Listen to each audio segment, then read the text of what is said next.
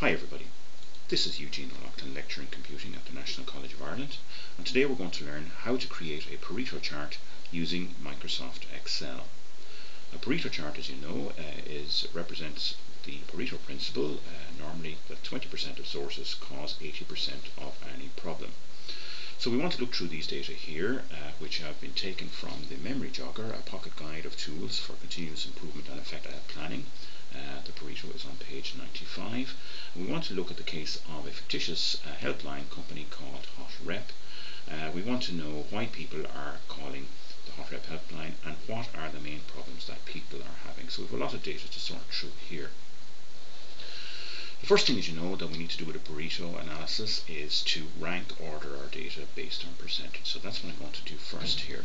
So I'm going to select percent and all the data in the column here underneath percent. And I'm going to choose data from the pull down menu, sort, and allow Excel to expand the selection so as it takes in the other two columns as well, so as it will sort those. We wanted to sort on descending order, and here I'm going to click OK.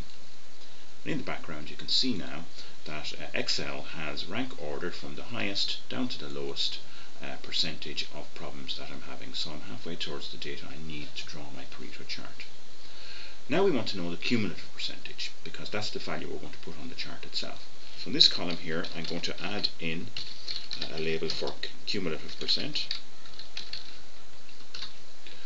And what I want to do is just put in here, hopefully down at the end, add up to 100. So the first cell here, it's going to be exactly the same as what's in the cell in C3. So I'm just going to do equals C3 here, press return, and we can see that that's cumulative there for the first one is 33. In the next cell now, the cumulative percent is going to be this cell here, D3, plus the contents of this cell here, C4. So I'll just in my formula there, just do equals D3 plus C4, press return. You can see now my cumulative percent has gone up to 45, and I'm going to use Excel's expand tool here to copy that formula down to the rest of the cells, and we can see that in the end it totals up to 100% as we would expect. We're now ready to draw our Pareto chart.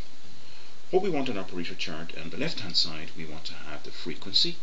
Across the bottom of our chart we want to have the problem categories, and along the right hand side we want to know what the cumulative percentage is. So we need to select these three columns. So I'm doing that now with my mouse and the control key. The column I'm not selecting is the percent column here in the center.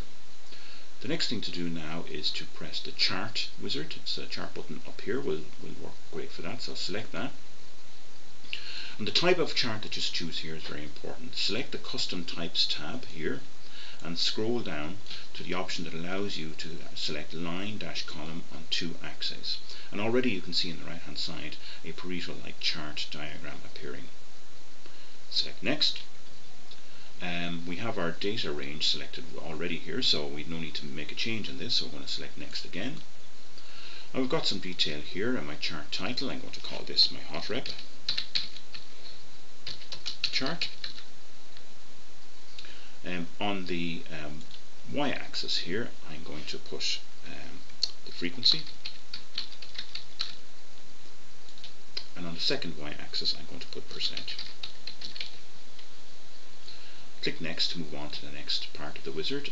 I'm going to leave this as an object in the current sheet and select Finish. So this is my chart here, and we just expand this so we can see the detail that are in it. Move it just a little bit wider. So we can see here that our chart features all the details that we would expect in a Pareto chart. One thing I'm going to change here is on the secondary value axis. I'm going to format this so that the maximum value is 100, as we don't get higher than 100%. So change that from 120 to 100. Click OK.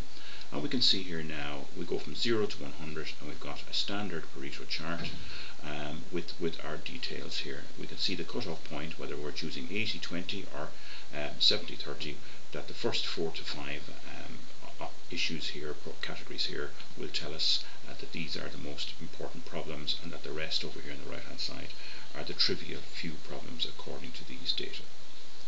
So that's how you draw a Pareto chart in Excel. Thank you for your attention, and I hope you found this quite useful.